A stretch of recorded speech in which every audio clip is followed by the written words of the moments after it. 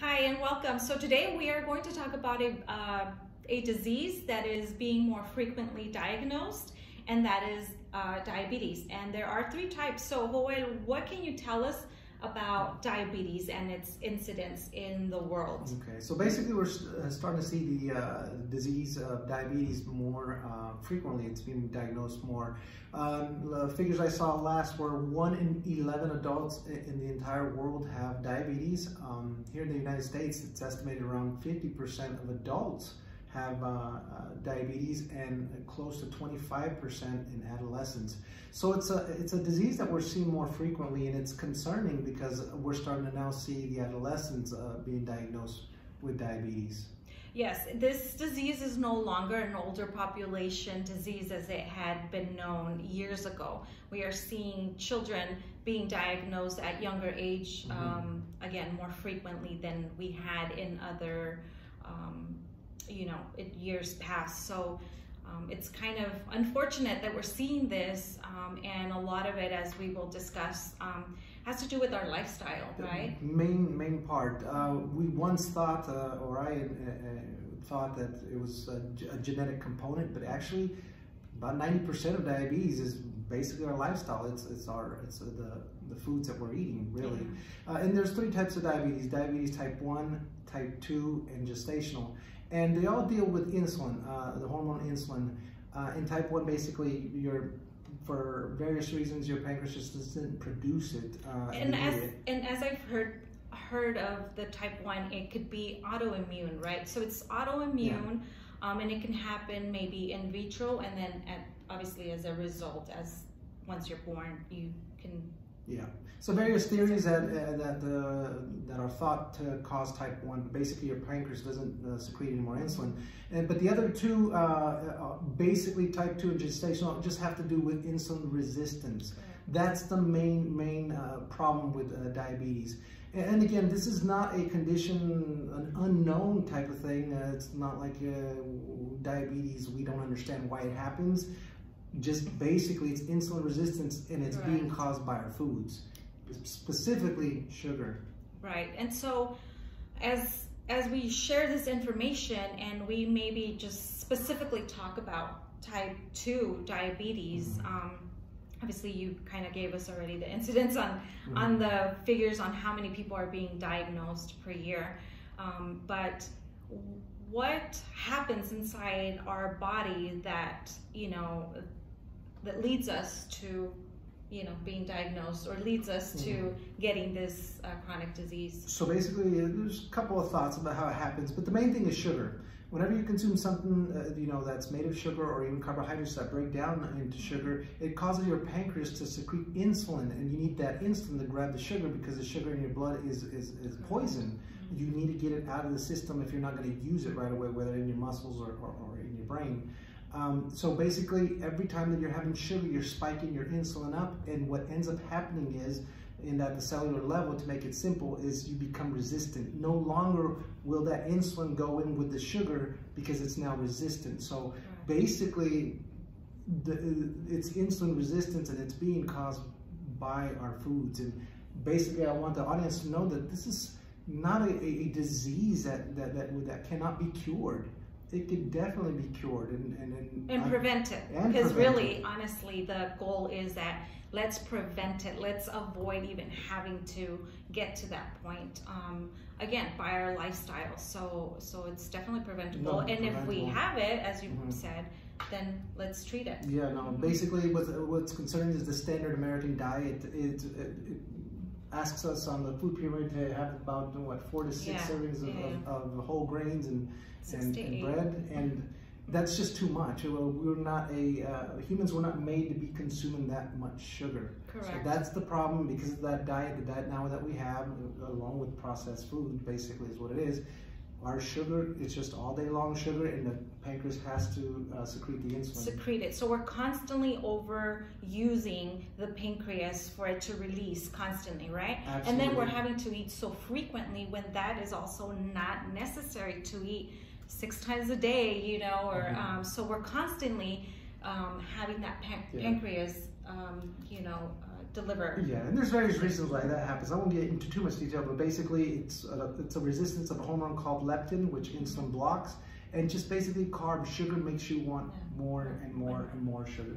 And then the lack of inactivity. So our lifestyle and the lack of inactivity are two main components of why we have such a high incidence of diabetes. So. Correct. So basically what happens is when you exercise, your muscles need to use sugar. Correct. If you're not exercising, your muscles don't use the sugar, so when you consume carbohydrates, your body is not going to store them in your muscles because your body knows you're not exercising. Your body is smart. So let's compare just briefly that in our body we have blood vessels, right? And think of these blood vessels as our streets, our roads, our highways. We hate driving in traffic, right? So nobody wants a backed up highway or street. So the analogy is, think of your blood vessels exactly as that. The more sugars we consume, and these could be simple or complex carbohydrates, it doesn't matter, they are going to get utilized or broken down in your body the same way as glucose, because that's what your body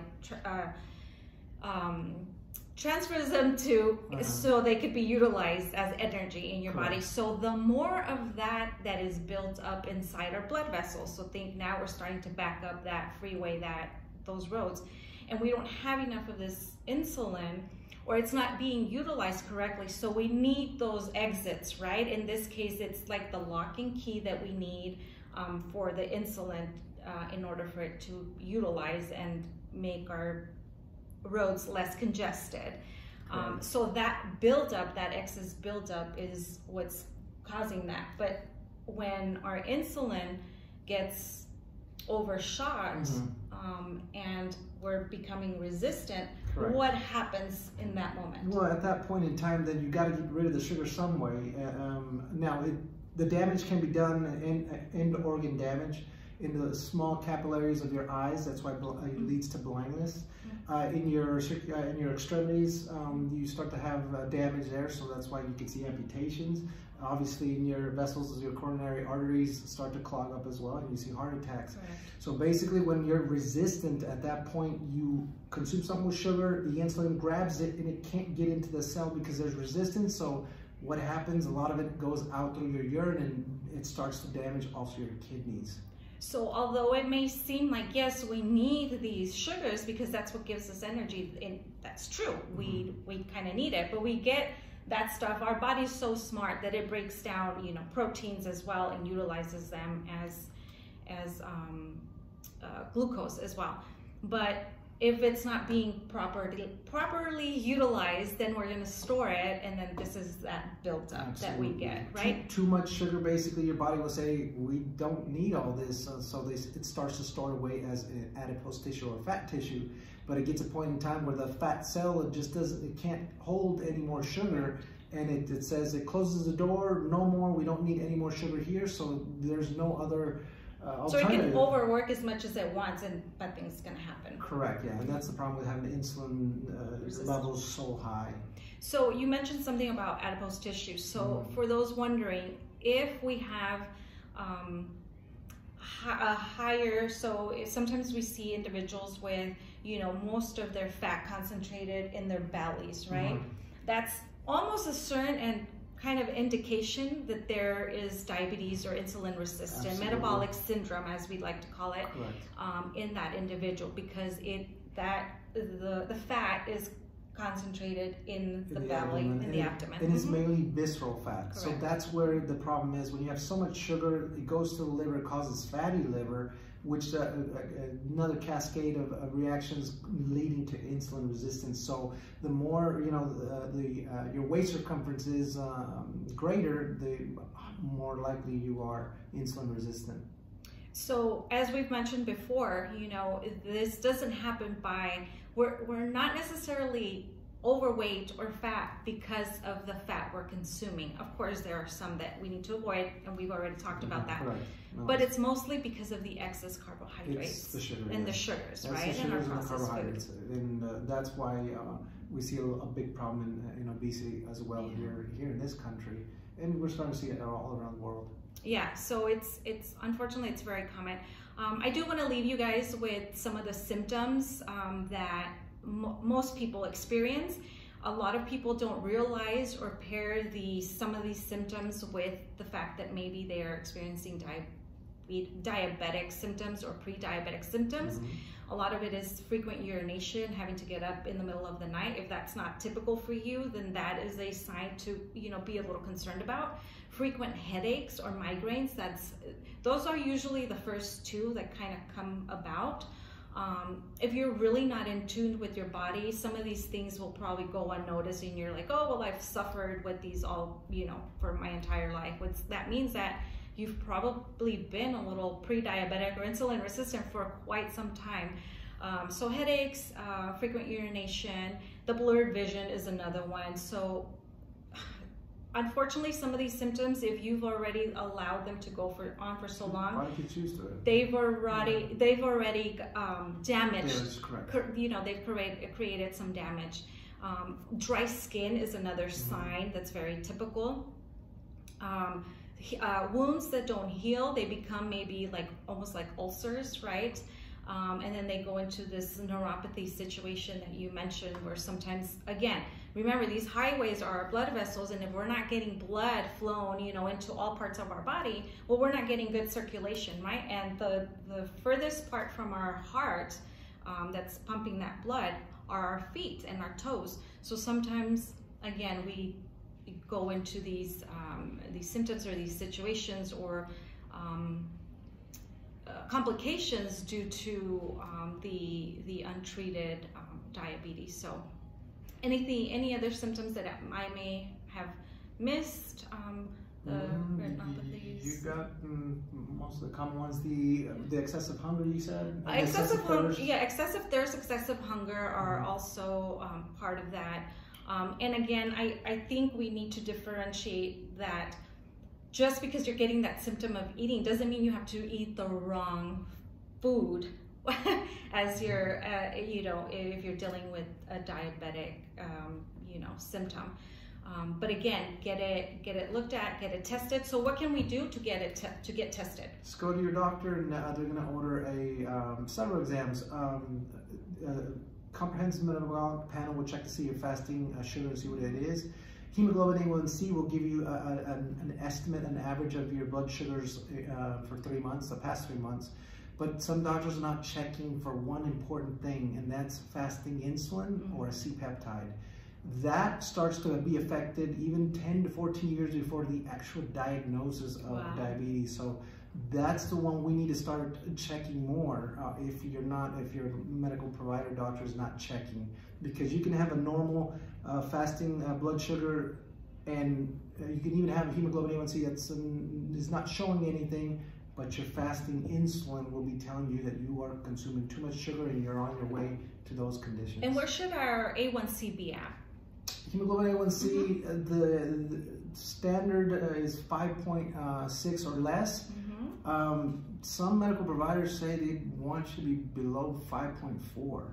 So actually, it's better to be around 5.4 or lower.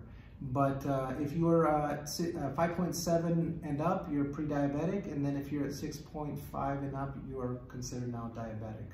And if you have any of these other risk factors, you have high blood pressure, you have high cholesterol, you're a smoker, all of these things add to the incidence rate of developing diabetes. So it's best to control all of these. Unfortunately, all these risk factors, all these chronic diseases kind of work together negatively for us. So the more aware we are of what we're doing with our lifestyle, with what we're eating, and going to our doctor and making sure that all these labs are within range, then it gives us like an upper hand in preventing and or controlling if we're getting closer to those ranges that you mentioned. Correct.